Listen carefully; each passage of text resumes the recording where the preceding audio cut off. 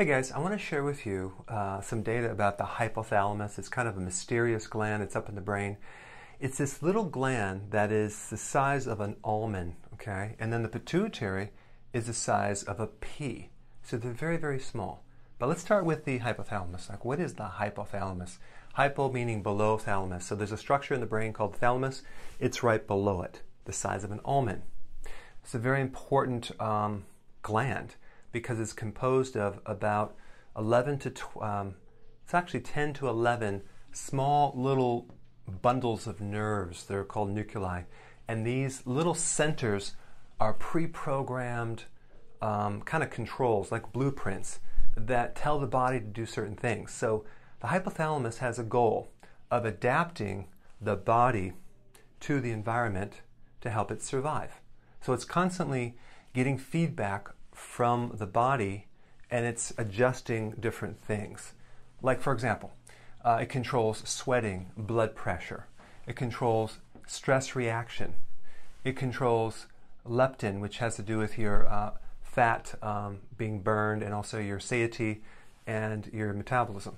The GI controls thirst, certain emotions like a rage. It can affect that. Female sex hormones, satiety, tranquility. Pleasure centers are up here. Water balance, fluid, electrolytes, hydration. There's a little center that's called the suprachiasmatic nuclei, and that center controls, like, it's a little clock that's built into your brain that tells you when to go to sleep and when to wake up. So it's a whole circadian rhythm control off that. And then the thermostat. So if it's cold out, you'll shiver, and this little center will cause the body to do that. Stress, sex. So if you ever notice that if you're too stressed, your sex drive might go down because they're both in the same center. Fluid, wakefulness, heartbeat, temperature. So there's a lot of different like life basic functions that are up in the brain that basically constantly are controlling the body. Okay, so that's what the hypothalamus does. It basically keeps certain things at a constant. So it brings things down to a level. It's called homeostasis, which is basically the ability to adapt to your environment to maintain a certain constancy. Just like if you have blood sugar, you have to have a normal 90 to 100, or temperature 98.6. So that's kind of what's set here. So you're sleeping at 7 hours. So basically, you go to sleep when it gets tired and you wake up when it gets light, right? Well, that's all controlled by these little mini computer chips. And then we have down here communication on the pituitary. The pituitary is like the relay switch. It's like the middleman. It's like the coach of the football team. So you have the owner, the coach, and the players. Players are the organs down here in the glands.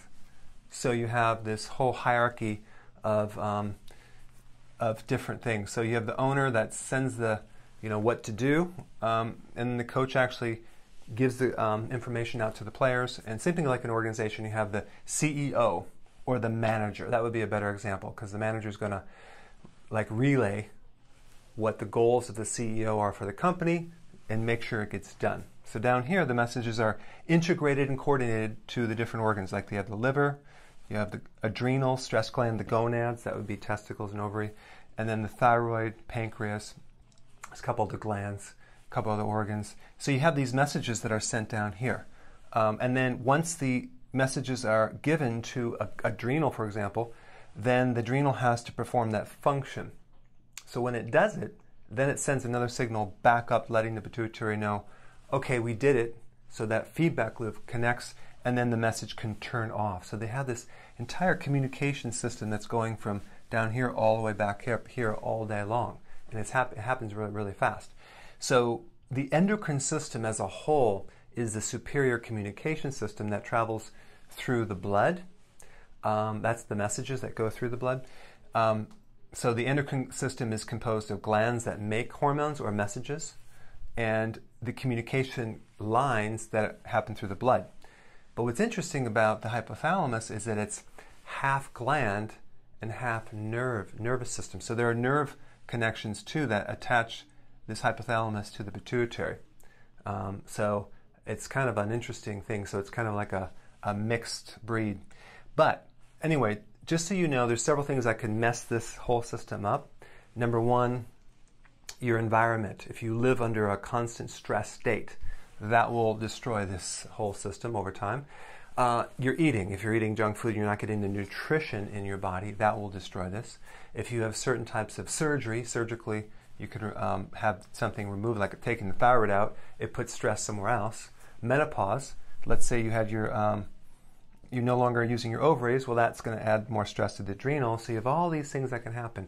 And then, of course, you have the chemicals, and they're called endocrine disruptors.